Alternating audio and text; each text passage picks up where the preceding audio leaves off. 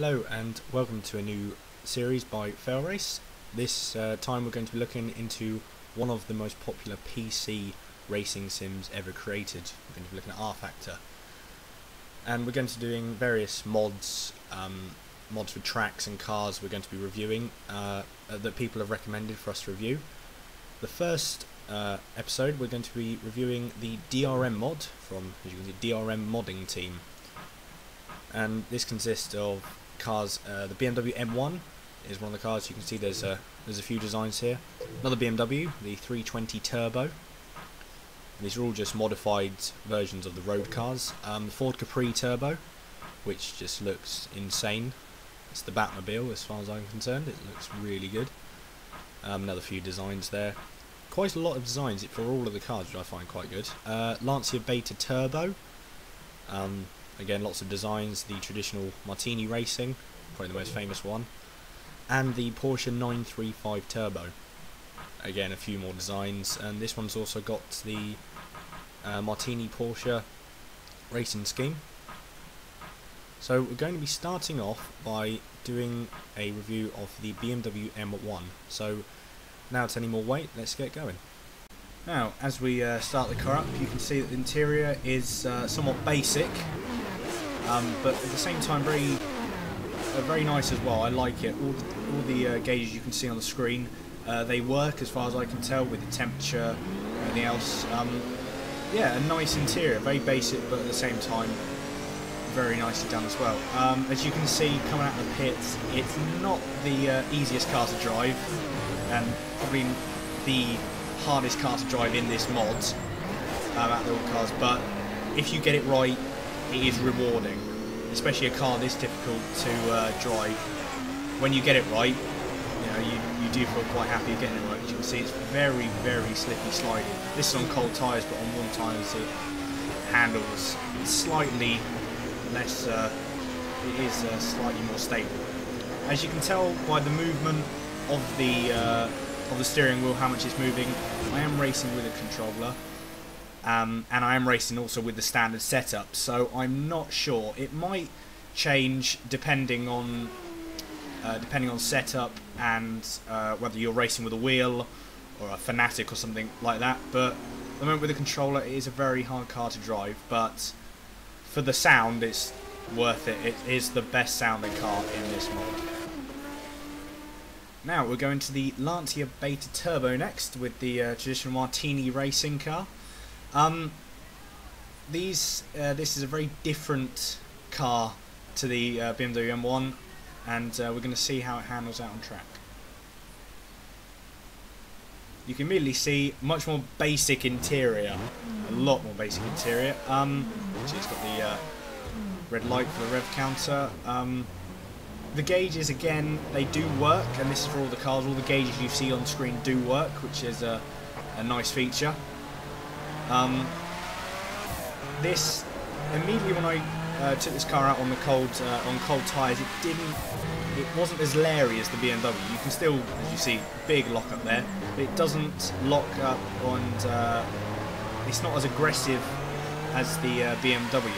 It's much more. Yeah, it's not easy to drive, as you can see going on the grass there.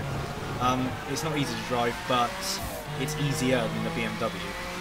So for longer distance races, this probably would be an alternative, but still, you can get it wrong, as you can see there. The graphics on this car, the detailing is very good for rfactor. Again, you can see loads of camera angles for it. These are really good, really generally styled cars, and I really, really like this mod. It's probably one of the best mods I've ever driven. But this car, a lot more stable than the BMW, but still hard to drive. Now for the second BMW, the BMW 320 Turbo. As you can see, this is quite different looking. It would be. It's still got ridiculously big wings and stuff like that, but with a shorter wheelbase, let's see how it handles on the track. See, just showing you the interior there. Again, another red light for the rev counter. Also, the dials will work, as I've said before. I'll say it again, just to be annoying. Dials will work.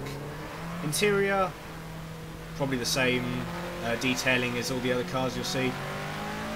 I like the metal plating on the dash, that's quite a good little feature. Straight away it handles more like the M1, which I was surprised at. It's very aggressive and very leery. You do have to be extremely careful with this car. You can see like the wheels all over the place. It is quick though, along the straight. This is one of the quickest accelerating cars in this mod. Not the quickest, but one of the quickest. And the obviously the spit of flames, that again, that's within all cars. Again, a nice little touch that the makers have done. Right, now the Ford Capri Turbo is the next one with the Ford Sash Sporting. I don't know whether I've said that right, but let's see how this one handles. Now straight away you can see this is probably the most detailed interior of any of the cars. So I'm just revving the nuts off it. I really like this interior. This is probably one of my favourite interiors for any saloon style racing car. As you can see, it's got what looks like the original, or what would have been the original Capri wheel. It's just been stripped of everything it doesn't need. This car sounds amazing. With the, you know, you can hear the burble of the exhaust. It's really good sounding. You can see on the speedo it is ridiculously quick, like all the other cars. And when I looked at it, I thought this was going to be a really, really hard car to drive. But in terms of comparison to all the other cars in this mod, this is by far the easiest car to drive.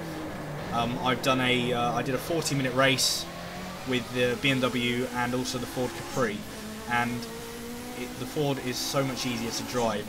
Over long distances, it is the best car you can have. You can see it gets a little bit leery there, but all in all, it is the nicest car to drive. But like with all the other cars, you can still get it a bit wrong. Now for the last car in this mod, the Porsche 935 Turbo. These are all race versions of the standard road cars. So as you can see, the 911 shape is still there. Let's see how this one handles. Right, as we can see, basic Porsche 911 interior. Not much to look at, but car. This is one of the most interesting handling cars that I found. It's never quite where you want it, as far as this is with the standard setup. Again, I might add, but you know, if you go in a tad too quick, there's a lot of understeer. If you go in a tad too early and put the power down just that little bit too early, there's lots of understeer, lots of oversteer. Sorry, as you can see, there was a big build-up of understeer there. This is the quickest accelerating car in this mod. As you can see, it getting up to 160 on the straight of Brands Hatch. It is really quick, this car. Through the higher speed corners, it's not as bad to drive. It's very stable through high speed corners. Not as stable as the Ford, but still stable. Much more stable than both of the BMWs. But this is an interesting car to drive. With maybe tweaking of the setup, it may be different, I'm not sure, but obviously with this review I haven't got time to change all the setups. But overall, this is one of the best mods I've ever driven. All the cars are really well detailed. There's nice little features in that most other mods don't have. So overall, it's a really, really good mod. I suggest you download it. I downloaded it from Race to Play. I'll put that in the description, so you can go there and download it. But thanks for watching, and please comment any mods or tracks or cars or anything that you want us to do a review on in rfactor. Remember to subscribe, and yeah, until next time, goodbye.